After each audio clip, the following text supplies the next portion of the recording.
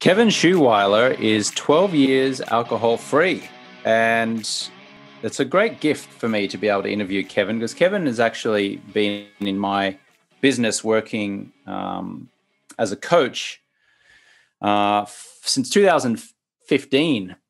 Yeah, since 2015. And Kevin is the top coach of one of my programs, Project 90. And he has helped hundreds of people now to be able to get power over alcohol and completely transform their lives. And it's great to have Kevin on the call here. We're going to dig in a little bit about his story, find out a little bit about what his relationship was with alcohol before he decided to quit, and just learn a little bit about what inspires him on his alcohol-free journey. Kevin, great to have you here, mate.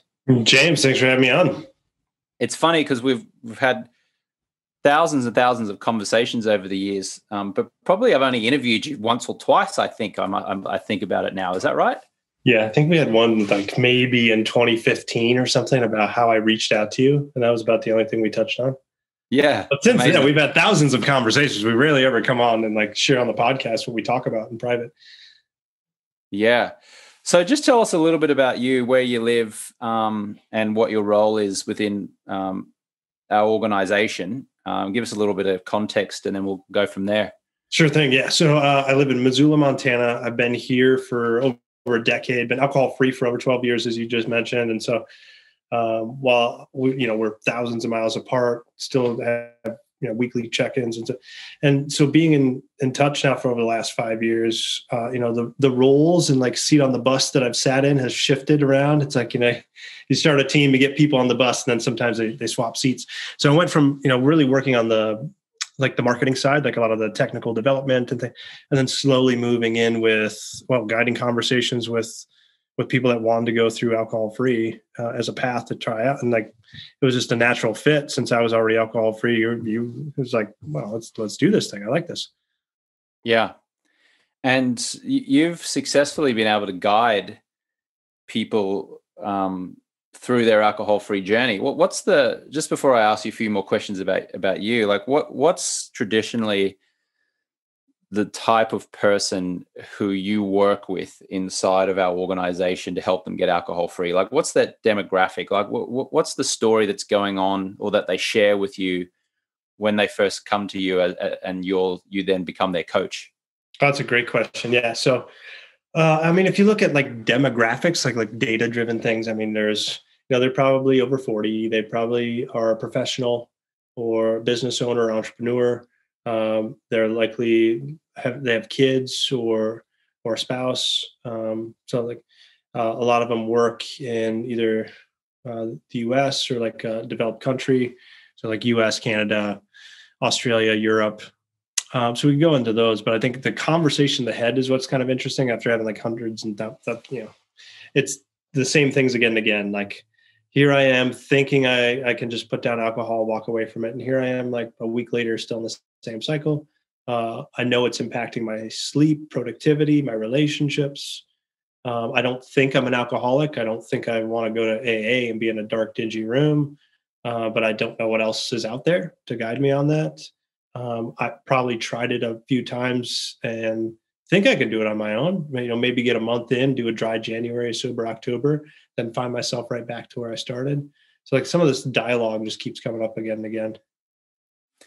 You have been in a dark, dingy room of AA. So you've experienced that, and you've experienced not being in it as well, and figuring out this alcohol-free journey yourself, and with some coaching and, a few different things. So let's just go back to the beginning and tell us a little bit about where you grew up and what your drinking habits were in the earlier phase of your life, and how that resulted in you in that dark and dingy room, as you described it, in AA, and then ultimately to here where you are today, helping transform countless lives inside of our organization.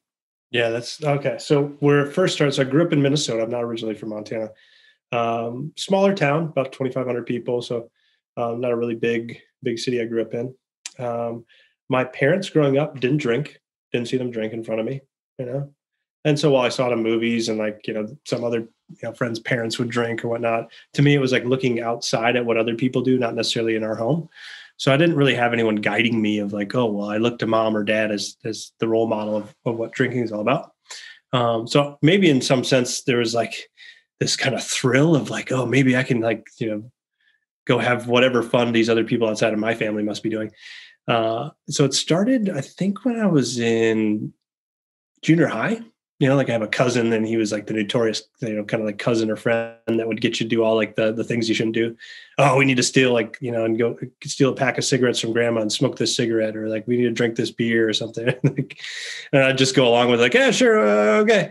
And so I'd go along with it. And like, as soon as I found alcohol, like wasn't all that tasty right away, but you kind of think it's going to be better than what it is. You try it for the first time. You're like, I thought this was going to be a little bit more palatable. But over time, like, tried again and again. And like, as you're with other people, like social group, oh, okay, well, they're doing it. Like we're giggling, having fun. Like this is maybe just what I get to do to fit in and like be a part of that group for a bit. And I didn't really think much about it. And then as it drifted into, like high school, little parties here and there and people get together and I'd drink a little bit more than one or two. And then as it got to college, I'd go do class during the day. And then like, as things kind of moved into, the weekend, I would have a little bit more and a little bit more. And then, so like my habits and behaviors in my 20s was like, don't really drink throughout the week. And then maybe a Friday let loose or a Saturday let loose. And it varied like how much I would have. And then slowly to the point where it was like creeping in a little bit more and more as I like moved, into college. And I had more than one DWI in college. Like I got a little wild and thought I could drive home from the downtown establishments, wasn't, and so not that, anything catastrophic happened. I don't take that lightly. It did play a role though, because I could see like, oh, okay, well, here's a sign that this maybe isn't really working so well. Then also like feedback from, girlfriends, people I dated, or like family members that my behavior the night before wasn't all that great.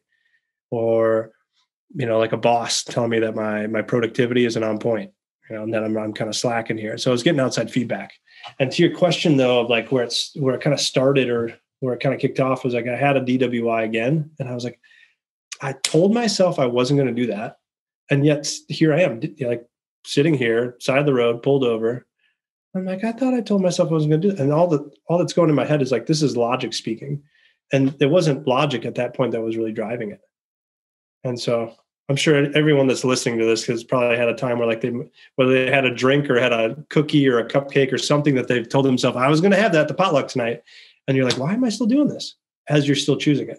And that was kind of where it was at for me. And then I was in that spot kind of facing like, well, this doesn't feel good. The feedback in my life is this isn't really giving me the results I want. Maybe I need to look at something different. And so, well, I wasn't court ordered to do anything. I started looking at like, well, maybe I'll just do this myself. And so I did a sober October. So it was like 12 years ago or a little bit more. And then, did that almost went all the way to 30 days. I kind of like gave up after the last like week. I was like, Halloween's here. Why not?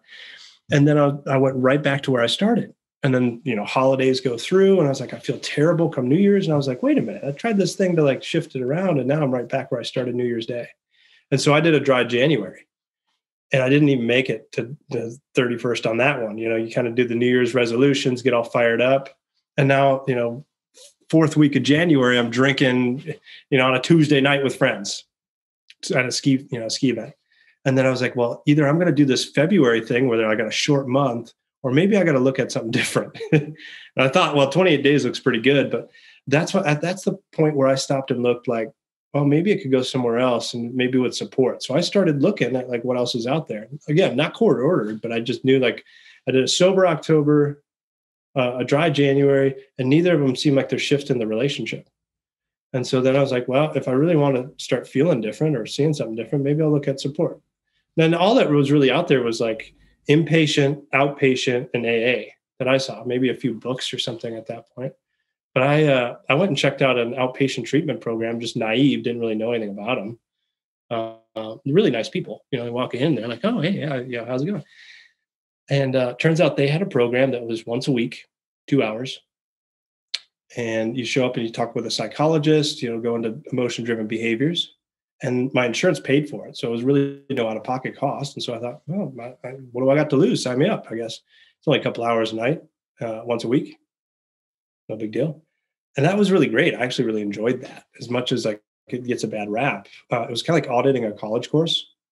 Though the first night I walked in, there was a mixed group of people in there, a variety of, and I didn't know what I was getting into. But after I went there the first night, I was like, okay, people are here for different reasons, different backgrounds. Though who was guiding it made a big difference.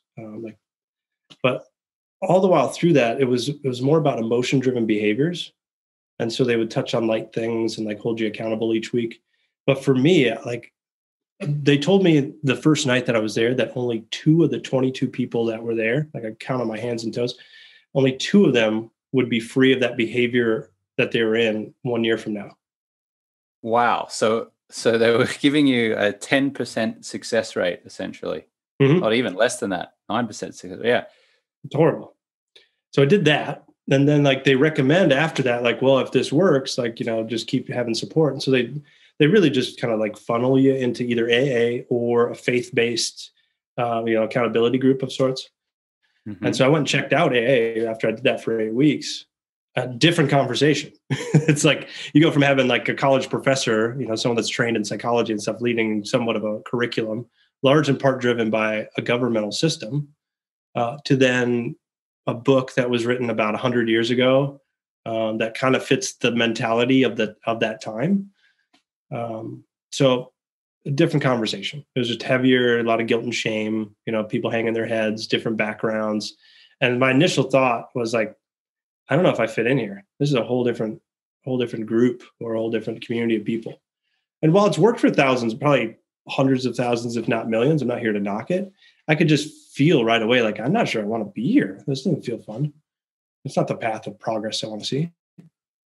So I have been in those rooms. Yeah, a long answer to a question. So wrapping it back around, I did that for several months. I was like 4.5 months alcohol free. And I had right before taking a vacation, I'd stopped going to AA, and I went on vacation to Hawaii. So I'd stopped going. Was like, I don't really like showing up these things. I feel heavier every time I go. But I was alcohol free. And so I was getting some of the benefits of like sleep and feeling good in the morning. But then I go on that vacation and I choose alcohol the first night with friends. I was like, I'll just see what it's like. Nobody's watching me. I'm doing this because I wanted to. It wasn't a court order or anything. And so I try it. And sure enough, I have one, no big deal. Didn't turn from Jekyll to Hyde. And then have another. And, okay, I feel like I kind of got a grasp on this thing. And then fast forward, the next night, okay, a little bit more. Next night, a little bit more. And you can kind of see where this is going is by night 4, we're a little bit earlier in the day. And like that 5th day, I'd like missed out on all the events that we had planned in the morning, like whale watching and going out and seeing like, sunrise on the beach. And I'm headache, the sun's beating down on me on that 5th day, like as I'm walking to the store to get like some Gatorade and, something to calm my headache. And I'm going like, how did after like 4.5 months of outpatient treatment with like a psychologist, AA, and a bunch of people all like giving me input, how am I still right back to where I start? And that's the moment when I was like, oh, like I took an aspirin this morning because I had a headache. I was drinking alcohol, like, and I was looking at the aspirin, like I take aspirin to cure headache. I'm wondering if I take alcohol to cure whatever state I'm in. And I'm not really looking at the states that I experience on a regular basis that are then driving me to go pick up something like alcohol as soon as I land in like Hawaii or what that's supposed to be like. So that's when I was like, well, if I had a headache and all I did is take aspirin, but it didn't give me the result, well, I'd stop and go like, why am I having headache? So why don't I start going to look at why I'm choosing a behavior that's no longer serving me? And that was the moment where I was like, I need to go deeper than this because whatever I was in before just wasn't putting it. Now, maybe it does in some of those programs, but I didn't find it in 4.5 months. And I'm sure other people experience the same thing. So that led me on a path to look at like books, seminars, like everything from leadership or emotional intelligence programs to like another end of the spectrum with meditation or energetics or like yoga. Like there's a variety of things we can dig into, but it was looking at more of what's at the root of what's driving the behavior rather than symptom manage. Does that answer it? Yeah. Yeah. So that's interesting. So the outpatient support and AA, did they try to get to the root cause of why people were wanting to drink alcohol as well, but it just didn't resonate with you? Or was it more like just don't drink alcohol? And like you referenced there, like you went on your own path after doing the outpatient and AA to go and find what is the root cause of why you're actually desiring alcohol in the first place. But you mustn't have been able to get that from those other modalities. That's a great question. So while I feel that they mean well, so I'm not here to knock other programs, because I think that that wouldn't do justice for some of the people that find benefit in that. But for myself, looking at, let's say, outpatient, we talked a lot about how it impacts the body, how it impacts the minds, and we did touch on a few things about emotions, but nobody's holding me accountable to really look at the deep stuff. I could just be BSing them the whole time, like that. And a lot of people that go there are there not because they want to be there. You know, a lot of them go because the court or their spouse or health reason or something. They're not really choosing it. But to answer your question, I feel like it's a lot of the surface level stuff, and you can continue to go do some of that deeper work. Maybe you find it, maybe you don't. With AA, 12 steps, okay, been adapted to a variety of different behaviors: smoking, gambling, sex, and so there's something they're touching on there. One of the things I've found beyond like doing those programs is the intention behind some of the language. So if I look at, let's say, a first step, in the first step, they talk about a surrendering. It wasn't step one, fight alcohol. I find it, and this is something to write down, like I remind myself all the time that resistance comes from, fighting against or putting power somewhere else. And so if I resist a thought or resist the craving, it's going to persist. And so their first step, I feel it kind of nails it it's a letting go. It's a surrendering is the term that they use, but just a letting go. There's no power over there to begin with. I'm putting it there. And then you could go up a few other levels, like let's say a fourth step. Fourth step, they talk a little bit about getting rid of some of the guilt and shame, essentially. It's like go talk to or make amends with people that you feel that your drinking has impacted. Okay, great, right? I'm like moving some emotional, but that doesn't get at the root at when I'm frustrated in traffic, or that doesn't get at the root at why I have a poor mentality about how I perceive myself in the workplace. So there's some things I see really missing. While there's a spiritual component, some other things, I feel that some of the language and how they try to find access is not hitting the listening to where we're at. We could go pretty deep into that, but. Got it. So if I'm hearing you correctly, there were a couple of things from those modalities that were helpful, but mostly you found them unhelpful, as evidenced by the fact that you were back drinking, back to square one again after, I think you said you got to 4 months alcohol free was the longest you gone after trying both AA and this outpatient treatment center. Is that right? Exactly. Yeah. Yeah.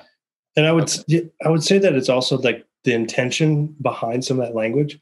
Is it okay to share screen on here, or any of your listeners? I can put a link in the show. You can share a screen, but I would just describe what you're showing for the podcast listeners who won't be able to see it. But you can absolutely.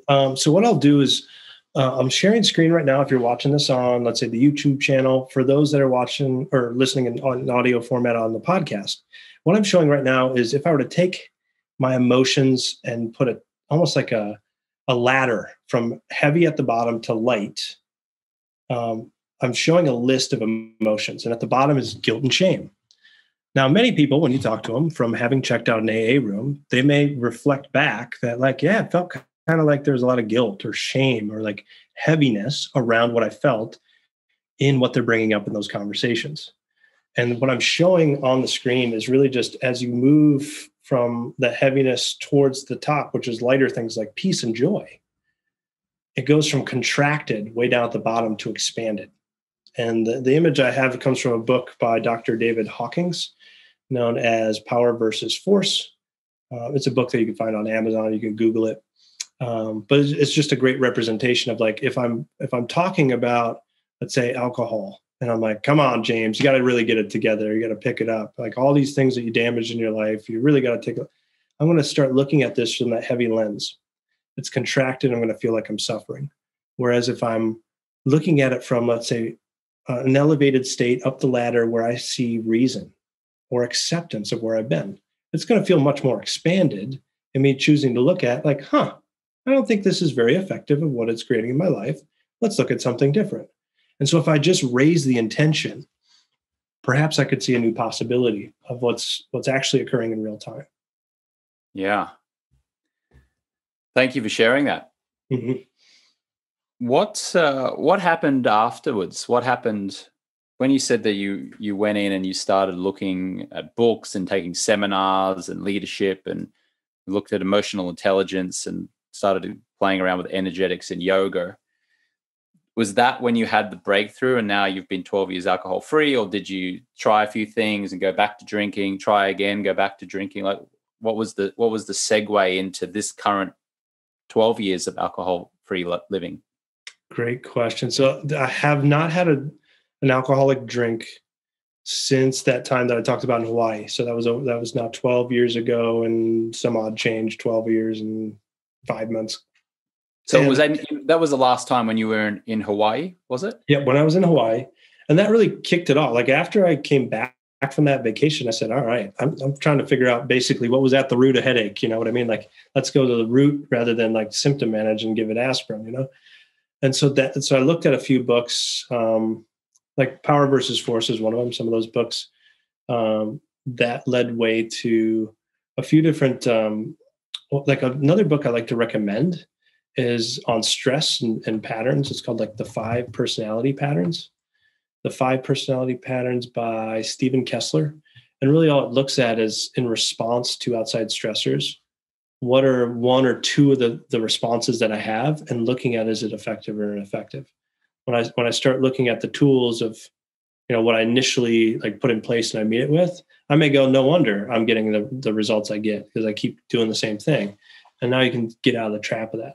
And the book will go into a little bit more of your style, other people's style, but I always recommend that one because it's good to know thyself, because many people choose to drink alcohol because they're having a stressful week, something happened that they don't want, right? So getting new tools in that area. And it actually talks about things beyond just thought. It goes into the body of where to put awareness and where to move things through the system. The piece that kind of really kicked it off for me, where I really felt a pop and a shift, was when I started to realize that it was all just like I was putting power there. I was resisting for that like 4.5 months, let's call it, where I was just showing myself that I could do it. I could not drink alcohol, but I wasn't really truly living. And so that the point that it shifted was when I realized, like, am I really all in? Am I 100% committed, or am I 99% committed and below? If I'm 99% committed, well, it's going to be resistant. Like I'm going to wish it was some other way. Like I could still moderate, I could still drink. All right, but right now I'm just 100% committed because it serves me. Now, the thing is too, that I never say that I've quit always and I will never go back. And people ask me to this day, 12 years alcohol free, ever going to have a drink? I like to laugh and tell them, I don't know. Maybe when I'm 80, I'll just say, come on, bring on the whiskey. I'll know when I get there. For me, I like to let go of the mind needing certainty. And I'll just go, okay, we'll choose what serves me now. And so that's a question I come back to again. What serves me now? And I look in terms of like, not just today, but like in the next few weeks or next couple of months, right? It's not like I have to do this day by day. I'm not thinking about this day by day. Instead, it's just what serves me now at, 36 years old. Maybe in the next, couple, 3 years, something will shift and I think wildly different. I think a great thing to remind myself too is like, I'm not the same person I was 10 years ago. Everyone I ask the question, like, are you the same person you were 10 years ago? Everyone tells me, no, I'm different. So I'm shifting and changing over time. How do I know what I'll want 10 years from now? Maybe I'll want wine or whiskey or whatever. Maybe that's effective then. I'll figure it out when I get there. So it's really a trick of letting the mind go, that there's no like black and white, I've quit or I'm drinking. It's what serves me now. a lot of our members who join one of our various programs, a lot of what I hear from them in the beginning is, do I have to quit forever? Or I want to quit forever, but I just don't believe that I will be able to. Or I really want to quit for a time, but then I just want to be able to have a drink on occasion. So what's your experience been with that? Or how do you coach people through those kind of fears or resistance or plans when they bring one of those scenarios to you? That's a good question that comes up often. And I had those questions early on too. Like I was like, will this be always and forever? Or if I say I'm going to quit, do I know myself to do it? What's it going to be like if I never have a drink? Like, let's say at a wedding, like I'm not having the worst time ever and I got to get out of it. Like maybe it's just because I want to join in on the toast. Is that what I want? So I like to look at it from the lens that whatever I choose, I'm going to come at it from what's effective or ineffective. Okay. So that's the first basis of it. Then what's effective for now is going to be influenced by my results so far. So if I start seeing it trending, well, it's because like if I started, I only had evidence of what it was like to drink. I haven't had evidence of what it's like not to drink. So let's give myself a little bit of time. So like in one of our programs, we like to look at 90 days. And then from there, okay, let's see what evidence you have of, does this seem to serve you? From there, well, it doesn't have to be black and white, do this or that. Only for me, I just go, okay, if this feels like it's progressing, let's double down. And for me, the thought about like, well, can I just have one once in a while? For me, the studies have shown that it's not just about the one drink. It's about now I've opened the door to the relationship to go back to the way it was, unless there was some impetus to have change. It's kind of like the idea that if James, you hadn't driven a car for 20 years and I threw you a set of keys, you probably could step in, put the keys in, know what to do and where to take it, because you have all of the neural net associations of how to put it in drive, put the blinker on, because you've done it so many times, it's just second nature. Well, we haven't done anything different to rewire something different. So of course, you put one drink in front of me, it's just going to go, I've done this for 10,000 plus hours. I know what to do, right? But for me, I come back to the question of, okay, I could do that. I could have the one drink, but is that effective? It's just, for me, I see poison and it's never given me the results in life that I want. And now with evidence over not just, a few months, it's now a few years, like I have so much evidence of how this serves me. I ask myself, like, why would I go back? So that's what I go to. I'm the same. Like I don't say ever that I'm not going to drink again. I just say that I'm just living the alcohol-free lifestyle. I'm not ruling it out. But, I'm also a big believer in double down on what works. So when I quit alcohol in 2010, after 30 days, I'd lost 13 pounds and I was sleeping better and I'd got my dream job and, everything was kind of firing. I'm like, okay, well, the evidence seemed to suggest that this is working, so I should just keep going with this. Why would I then, quote unquote, celebrate by going back to the very thing that I was trying to escape? Makes no sense. And then I got to 60 days and some other things, happened and improved, and I was sleeping even better and I started lifting some weights, and I don't know, I just, just generally felt better. I thought, okay, I'll just double down on that. I'll just keep going, and got to a year. And then after 2 years, I'm like, well, this still seems to work. I remember when I first realized that I was actually really solid in my commitment to being alcohol free. I was in a place outside of Pereira in the country of Colombia in 2012. And I was on a trip with I'd had a short romance with a Colombian woman there. And we were in this place and we were sitting in a pool and these kind of like springs afterwards. And she drank and she was sitting there going, come on, have a drink. And I was like, no, I'm not. So like if ever I was ever going to be tempted to have a drink, it would have been while I'm in Colombia in some hot springs with a wonderful Colombian woman on a romantic kind of break or romantic weekend. And she's kind of like, almost like seductively trying to tempt me with alcohol. and I still remained steadfast and like, oh no, I'm good, and just felt confident. I was like, oh, okay, this is interesting. Like, I didn't crack under that pressure, like, for me, it was just like, it's not that I'm never going to quit, because she kept asking me like, so are you always going to drink? Like, when are you going to be able to drink again? And I'm like, I don't know. Maybe I'll drink tomorrow. Maybe I'll drink tonight. Maybe I'll drink next week. I don't know.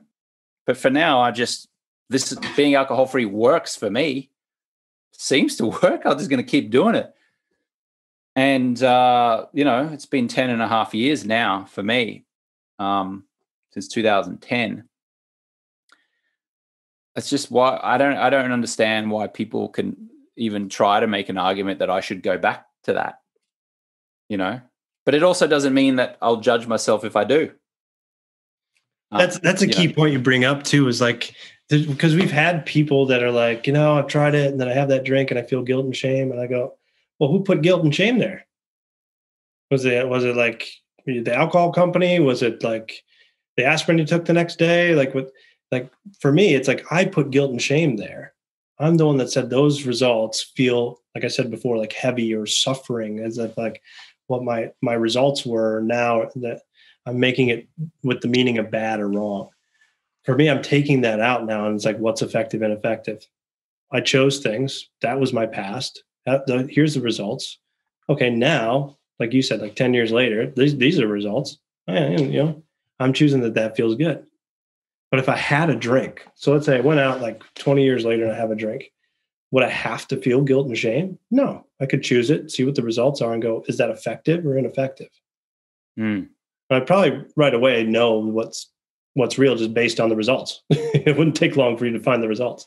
Now, I'm not really tempted to go do that, knowing like, what it feels like to go back to like, get out of a routine, back to day one again. I think that's something to really think about. It's not just like, it's the one drink. It's the getting in a routine of things, going back to, like I said, with the car key analogy, like driving the car, just like, I know how to do this, getting back into a week or two into with going out on happy hour and weekends. And for what? Like, what is that really going to give me? I think this is a fun thing to dig into too, is like, why did I choose the drink? Just like the Colombian woman, you go, have a drink with me. It's like, what is that going to add to the hot springs? If I can find access to feeling present, relaxed, have good time, feeling fully self-expressed. I think those are the things to start to cultivate, is how do we give ourselves permission for the states that we want to feel? Because I've had a good time with alcohol. I've had a bad time with alcohol. I've had a good time without, and I've had a bad time without. Who's the common denominator? This guy. Yeah. The other thing is I found as well, and I'm sure you have also, is that a lot of members, sometimes they'll try to talk themselves into justifying having an occasional drink. And because we just said, well, no one's going to judge you. Who are we to judge, and who are you to judge yourself? And so they go, oh, great, there's no judgment, so I'll have the drink. And then, of course, they have the drink, which turns into 2 or 3 often, or turns into like more of a, like the slippery slope is very slippery, isn't it? It can be. I'm not saying in every situation, but it can be slippery. And all of a sudden that, they've used that justification, or they've taken a little bit of your coaching or my coaching, and they've taken what they feel is permission then to be able to have a drink without being judged. And now all of a sudden they're back to square one. So I don't know whether it's tricky or whether it's simple, but I don't think what Kevin and I are encouraging you is like, if you want to have a drink, have a drink. If you know deep down that having a drink just doesn't serve you, like if you've had years of evidence that your drinking habits don't serve you, and by not serving you, what I mean is that you're irritable, you don't sleep as well, you're not as present for your kids or your husband or your wife or your family, you're not as productive as you could be, your experience of life is a 6 out of 10 instead of feeling like an 8 or a 9 out of 10. Like if you know it doesn't serve you, then why would you then take the permission that we're not going to judge you if you have a drink as a catalyst for you drinking? Like, so I don't know. Can you speak to that? Yeah, absolutely. Like you could go choose that.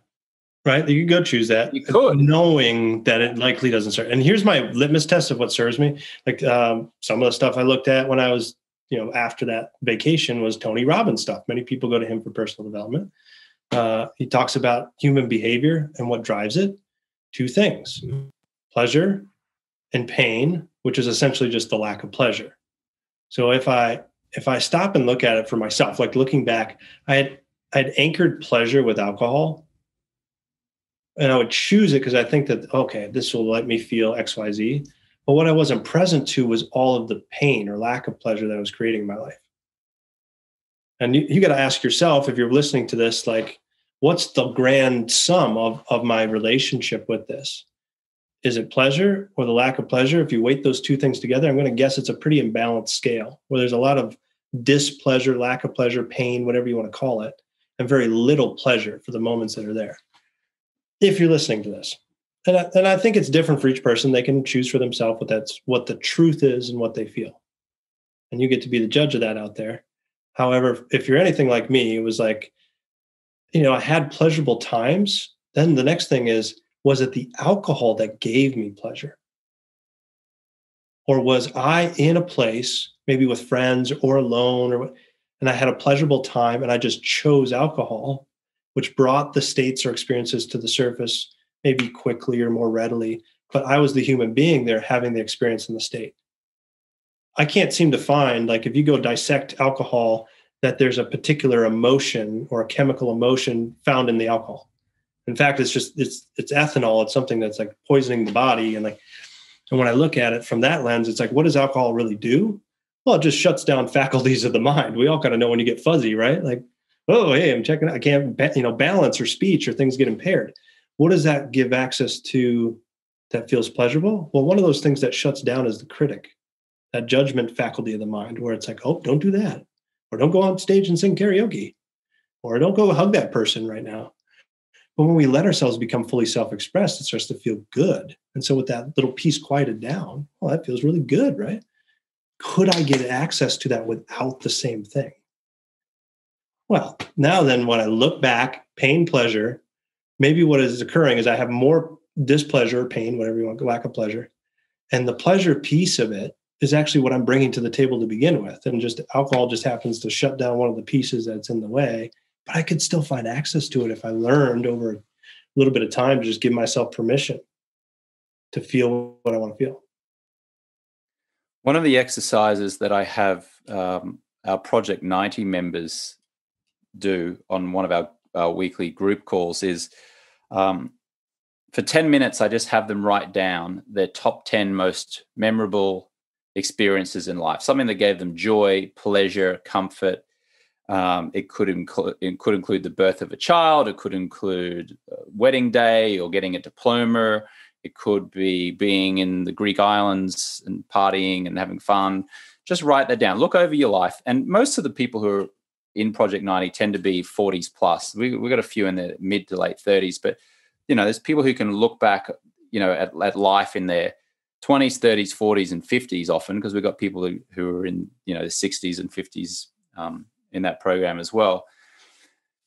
And I play some music in the background, and I just have them get into a beautiful state where they're remembering the top 10 joyous moments of their life. And then we stop the clock and they come back and they start to share. And we go around the group and they start to share what the thing, people list out what was memorable and why, etc. And what's really interesting, a pattern has emerged. Most of the things on the top 10 list did not involve alcohol at all. And of the ones that did involve alcohol, they realized and recognized that it wasn't alcohol that made the event special. Alcohol was just present.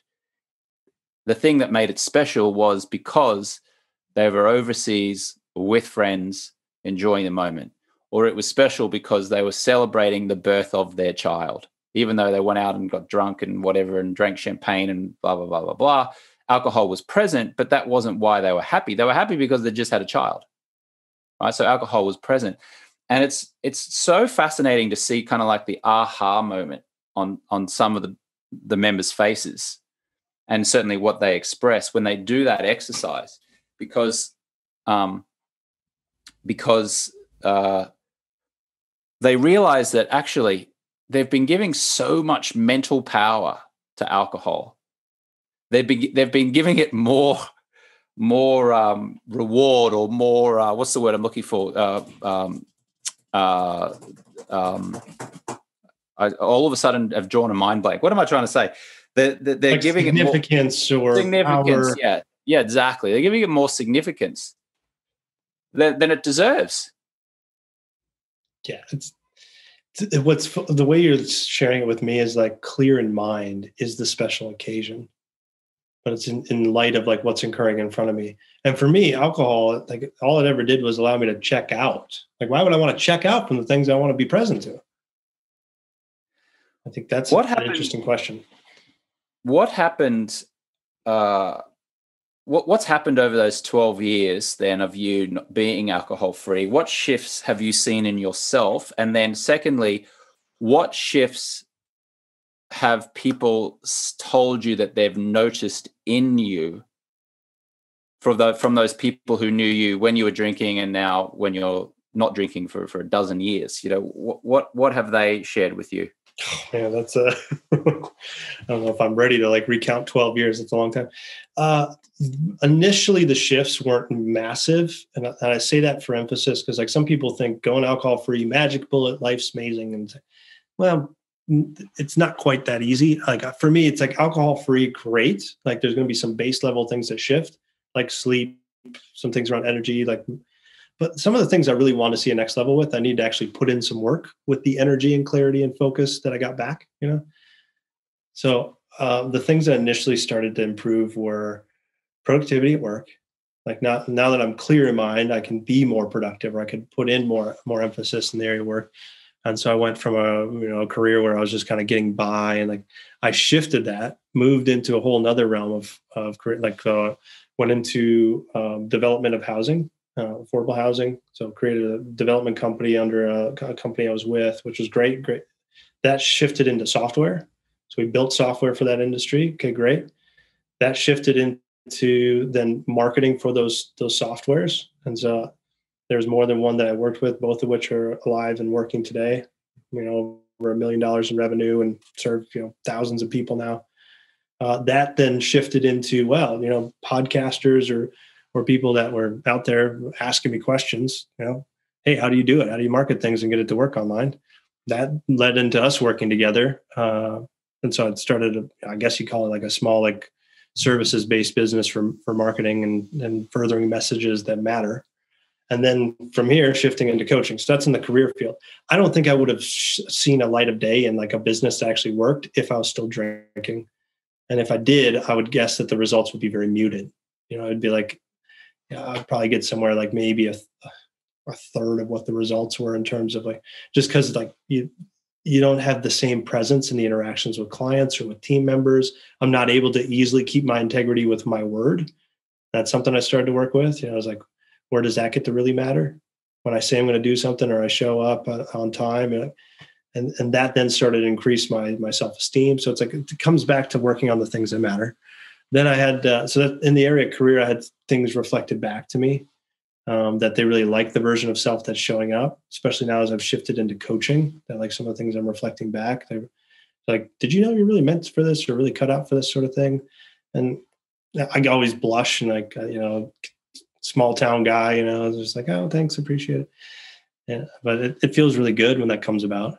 Then in relationships, for me, I was really surface level with friends and intimate partners. And that a lot of the times just wasn't working. Like I wasn't really able to go deep, especially in crucial conversations, the things that matter.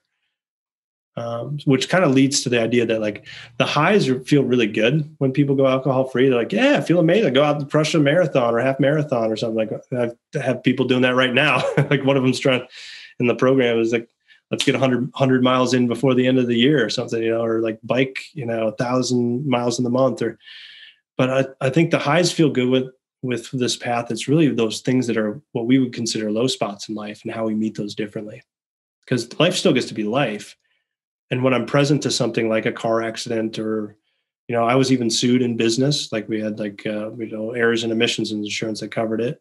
It was a very simple matter. It wasn't anything that someone did wrong, but of course they wanted compensation.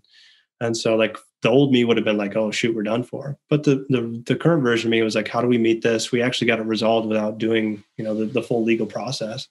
Or, like a death in the family. I had like friends that commit suicide. Like those things are not easy to go through. Though for me, being present to those things, now I can meet and move through those experiences rather than running away from the things in life I don't want to look at. That to me is more important. It's really easy to like shout from the rooftops. Things are amazing. I'd rather move through the low stuff faster so I can get on the other side. Then a couple other things reflected back. I think, like you mentioned, like me showing up more. That was a thing that was really, I think I would check out. When I would call it the turtle. Like I would just hide in my shell and hope things blow over. And that was something I still had to work with years and years and years. But over time, it got better and easier, and things that were really difficult for me, especially around those stress patterns I talked about, started looking at them like maybe I get to look at things differently. And while those triggers or things that were upsetting, they're still there today. The game becomes how quickly do I get off it? Like how fast do I get off of the trigger, the upset, the thing that is in the way? Yeah, wonderful. And without naming names, maybe you can give us a couple of examples of folks who you have coached through Project 90 who's made maybe a dramatic, notable shift, transformation, and maybe someone who's just made a subtle shift. Because you were, like you just said there, you were talking about how it's not like you made a shift and all of a sudden you're like, life is so amazing, it's fantastic, and you're skipping down the street all the time. You just have this ability to be able to get through the crap of your life, or what feels like the crap of your life, a lot quicker, to get into a state where it's like, yeah, life is good. Mm-hmm. Life is going. And at the very least, life is not crappy. Life doesn't suck. So it's not always about this big dramatic like breakthrough, is it? It's not always about like, wow. Like you see this in a lot of marketing all the time for things. It's like, get this and you will completely transform your life. And that is true. That happens a lot. Yeah. And we see it a lot in our program. But also there's stuff where it's like the transformation happens on a less grandiose kind of level, isn't it? It's like little things, but those little things cumulatively over time, like compound interest, can just slowly but surely and gradually just improve your experience of life. So have you got a couple of examples that you're able to share? Yeah.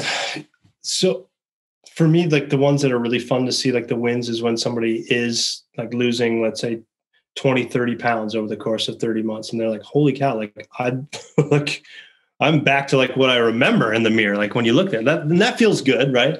Now I'll say that when somebody does that, it's not because they just took the alcohol out. Sorry guys. Like I get like there's some calories in there and things shift up. A lot of people trade alcohol and then they go to sugar. And so if you put one thing in that, is just as bad or negates it as like the alcohol, so you're not going to get anywhere. But the ones that I've worked with, it's like they take out the alcohol and then they're like, awesome, let's go. Let's start living in terms of what does body and energy and stamina look like. So it's like 20, 30 pounds, totally attainable if you're doing the work. The next, there's a gentleman that I worked with, and like he wanted more presence with his kids. Really like, and that's a tough thing to quantify, right? Like, how do you know when you're more present with your kids or whatnot? And to me, it's the feedback. It's like when their daughter, like, reflected back to him, like, Dad, I'm so proud of you. He's like, you couldn't have said any words that would have hit home harder than like, Dad, I'm so proud of you. And she didn't even say about the drinking, but he knew. It's like, I was present and with her for these last 3 months. She had just graduated, so she had moved on, to the next chapter in her life. But like, just getting that back, it's like, oh wow, like that's what I've been looking for. And so there's like those little moments with another one. Here's a fun one. So like, some people think like, I'll just make crazy money, maybe in my business if I'm more productive, which can be true. I find that there's a couple of people I'm thinking of in particular. I'm trying not to name names here because I don't want their permission, but there's a couple of people specifically, they're in sales, and they said like, I'm not necessarily making more money, but it's far more in flow. because I'm attracting a different conversation, or I'm attracting a different caliber of client. Now, inevitably, their income did increase, but they're like, I'll take the same pay all day if it's these same type of clients. I think that's way more fun than like working harder, let's say, to like, kill it more hours in the day, more frustration, So those are a couple of things. Maybe, another fun one too is like when you look at like self-trust coming back. So we've had some people that have had like self-confidence issues where they're like, I can kill it in the area of leadership or like in the workplace. And that's where they quote unquote have their strong suit. Like like I can kill it there. But then they lack the self-trust of what I do when I get home, or like with self-care or working out or food, and like to have that trust back as they're making progress with what they commit to, like committing to 90 days. Then they're like, well, if I can see 90 days, what else can I do? And so they're getting that confidence back of like, what else in my life gets to shift? And then they start seeing things around like health and like because many people choose to go alcohol free and continue. And so I'm starting to see them too, like 6 months later, like send me messages back, like, and now I just am like signed up and completed this marathon, or like now I just lost another 20 pounds and like I'm back to my high school weight or something crazy. So I hope that gives some tangible ahas of what could be possible. I can name names because the names I'm about to name have given us permission to share their story. And in actual fact, some of our enrollers for one of our programs, Project 90. So John Keltner is a gentleman who lives in California. He has a son. He's someone who lost, I think he ended up losing like 20 pounds, 25 pounds. Is that right, Kevin? Definitely 25. It might have even been a little bit more, but... Yeah, and at least 25. He was going to his local bar, and he would usually order, I think it was a vodka soda, but he then got a new nickname, which is the Soda Cran Man, because he now drinks soda water with a splash of cranberry juice. And so when he walks in, he still goes to the bar, but he's been alcohol free now since December 2018. He joined our program and got your coaching from December 2018, and he's for 3 months, but now he's chosen to live the alcohol free lifestyle ongoing. And he's the Soda Cran Man now. So lost a lot of weight. Another lovely woman, Roseanne, who lives in Arizona. I think Roseanne must be, as we're recording this, how many months alcohol free is Roseanne now, Kevin? She's actually getting close to 7 months now. Getting close to 7 months, yeah. So Roseanne, to speak to Roseanne, Roseanne lost her self-confidence, or she shared with us that she lost her self-confidence from her drinking. And then the moment that not the moment, but like along the path of removing alcohol from her life, she said she got her confidence back. And that's a running theme, isn't it? Through people who choose to quit alcohol, they seem to just get a boost of self-confidence again. It just seems to come flooding back. And in addition, Roseanne lost, I think, 20-something pounds as well, and her blood pressure dropped dramatically. That's another one. Yeah, blood pressure is like, it just, people think like, oh, well, like, well, how will it impact health? Well, like some people have completely removed blood pressure medication.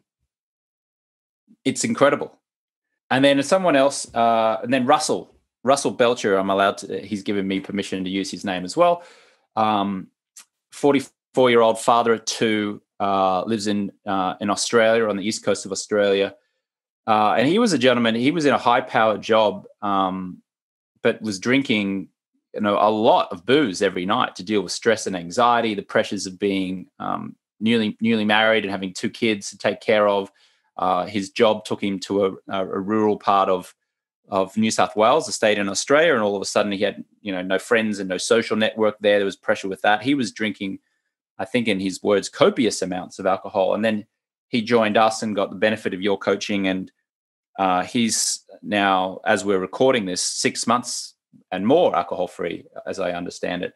So, Roseanne's in her 60s. John Keltner, I think, is in his late 40s. And then you have Russell in the 40s. And by the way, if you're listening or watching this, those 3 that I mentioned, John, Roseanne, and Russell, are all now enrollers in our program. And if you did want to speak with them personally about their experience going through Project 90, or just, chat with them about their experience of being alcohol-free, then you're certainly invited to do so. You can schedule a call with them. If you're in the US at the moment and you're on a mobile phone, you can just send the word Project 90 to the number 44222. When I say send, I mean send a text message. It's just write Project 90, one word, to the number 44222, and I'll text you back a calendar link there, and you can schedule to have a conversation with either John or Russell or Roseanne. And likewise, if you want to see some of their stories, or some of those stories of people who are in their 40s, 50s, 60s, who've successfully chosen to choose alcohol-free, then you can just go to jamesswanwick.com/project90, and there's a whole, I think there's like probably 20 videos there now of stories of folks who've had the benefit of Kevin's coaching and are now leading the alcohol-free lifestyle. So I want to wrap this up, and I want to say this. First of all, I just want to say thank you, Kevin, for giving us your time on today's call, and I want to thank and acknowledge you for the wonderful work that you have been doing and that you're continuing to do in helping people live an alcohol-free lifestyle and make a transformation in their life, whether it's a huge, big, grandiose, massive monster transformation, or whether it's a more subtle, slower transformation. You are changing people's lives. So I want to say thank you for that, and to acknowledge you for that. And also just encourage anyone who's listening, please do reach out to Kevin and ask questions. Post in the comments down below, ask him a question. Like I said, you could probably connect with him if you connect with Roseanne or John or Russell first. And certainly you'll get to know him particularly well if indeed that you choose to join us in our 90-day program, Project 90. Any final words, Kevin, about to our listener or to our viewer about an alcohol-free lifestyle? Well, first, I want to say thank you about that. Yeah, I don't take it lightly. Even if it's just one life that's had a shift, for me, it's worth it. One thing that I didn't really touch on that I think is worth just mentioning quick is I see a lot of upgrades around relationships, specifically with intimate partners. And so some people are married and they have deep conversations. Some people, they're maybe even divorced. But it's getting to the root of some of those things. I'm still carrying in those things and getting real. And so if you're also having thoughts about that area and could there be a shift, we have so many people feel more free in that area because of it. But lastly, to any listeners out here, I just want to let you know, for me, I'm 12 years. I didn't say I've quit always and forever. James is 10 years. And, he still doesn't say I'll never have one ever again. So I want us to just let you guys know, you can take the pressure off. It's not about for me, it's more about am I willing to go see some upgrades for a little bit and just to know, is it worth it? Is that effective? Would that be worth it? So that's all I have for now. Kevin Schouweiler from Project 90 and the Alcohol-Free Lifestyle. Thank you so much, mate. Really appreciate your time and your guidance and your commitment. And to the listener or to the viewer, thank you for listening and thank you for watching. And we'll catch you on the next one. Thanks for listening to the Alcohol-Free Lifestyle podcast. I want to load you up with some free stuff right now. So if you want to go to jamesswanwick.com/guide, I will send you my Quit Alcohol Guide, which has helped six-figure entrepreneurs and top professionals reduce or quit drinking. You can also text the word QUIT GUIDE to the number 44222 if you're in the US, of course. It doesn't really work anywhere outside of the US. But if you're in the US on your mobile phone and you'd like that guide, text the word QUIT GUIDE to the number 44222, or you can go to jamesswanwick.com/guide. If you'd like to schedule a free 15-minute call with one of my top coaches, just an exploratory call to see if or how we can help you, then you can go to jamesswanwick.com/schedule, or you can text the word Project 90 to the number 44222 if you're listening in the US on a mobile phone. That's jamesswanwick.com/schedule, or you can text the word Project 90, that's one word, Project 90, to the number 44222.